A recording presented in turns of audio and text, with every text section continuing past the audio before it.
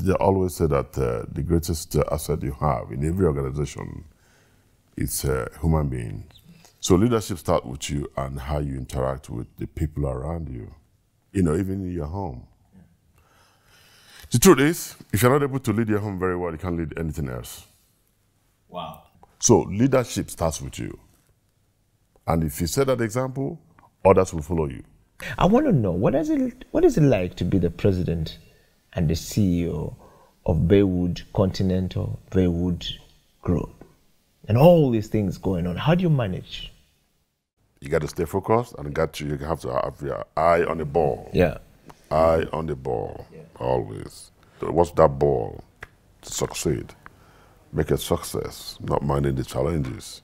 Ladies and gentlemen, Emperor Chris Baywood Ibe. Why the youth? They're the future. I don't care, but they're the future. A journey of 1,000 miles starts with a step. But you know what? That step does not guarantee you're going to reach to that destination. Yeah.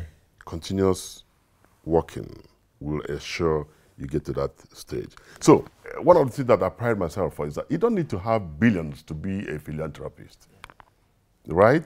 Yeah. I did it, and I found the secret to success. It's giving.